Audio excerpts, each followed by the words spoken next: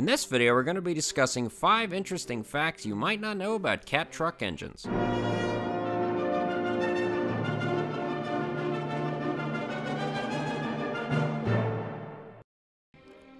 To start us off with number 1, we have the brown cat. Now, nearly universally, since Cat's been making diesel engines, they've been using one color, and that color is cat yellow. Whether it's a little engine in a truck or a huge generator engine, whether it's in an RV, a boat, or a piece of machinery, got one color, and that was cat yellow. The only difference I could ever find, though, was on Freightliner 3126s. They came as brown. All 3126s in the FL series trucks were brown. This does not apply, however, to their heavy-duty engines made in the same production years. Kind of a weird fact. The next one we're going to talk about is the crooked cat. Now, cat engines, nearly like all truck engines, are typically installed vertically straight, meaning there's no left or right tilt to them. However, they are usually tilted slightly back to allow better oil drainage and to allow slightly more room for the transmission and engine under the cab of the truck. Sterling had a problem though. They used a wide variety of engines and engine sizes, and some people ordered 3406s or C15s in their trucks. The problem they had was the hood actually wouldn't close or fit in the cab cavity for the large and tall cat engines. What was Sterling's fix? They actually tilted the engine slightly to the right several degrees. You can really tell by looking at the proximity of the turbocharger to the frame rail here. If you ever open the hood on a Sterling and see that the engine's crooked, you're going to be looking at a Cat C15. Which gets us to our next one, which is number 3, the cat's bite.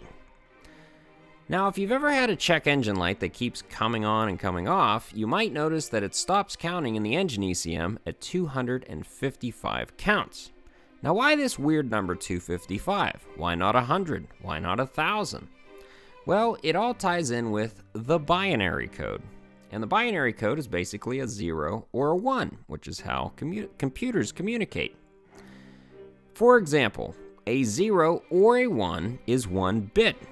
8 of them in a string is 1 byte. 1 byte has 256 possible combinations, which is 2 to the 8th power. And for example, 000001 is one combination, 000010 is another. 256 variables of that. That is how your ECM stores the count with one single byte. Which brings us to number 4, which is the electric cat. Now, starting in the mid-90s when Caterpillar started using electronics on their engine, they went to a nearly universal pin and socket design on their wiring. Now they only use, for the most part, Deutsch and amp seal connectors. And with those connectors, you only have a single style pin or socket, a male or a female. Unlike most of their competitors, which unfortunately do not do this and use a variety of flats, rounds, square connectors, it really makes it tricky. Cat was quite ahead of the game on this in using a single style. Now, it was not completely universal. Their timing sensors on some of their engines, for example, do not use a Deutsch. Neither do their injectors, or their intake valve actuators, or their compression brake, aka Jakes, use this style. However, nearly all the other sensors do. Which brings us to our 5th and final, 1,000 ways to name a cat.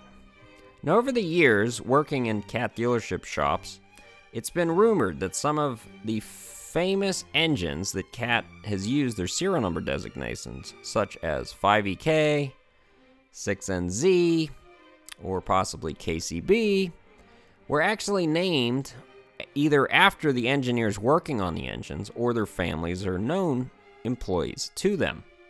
Now, this has only ever been a rumor. However, an article from Caterpillar themselves about a year ago came out discussing how they're naming a tractor after a longtime engineer.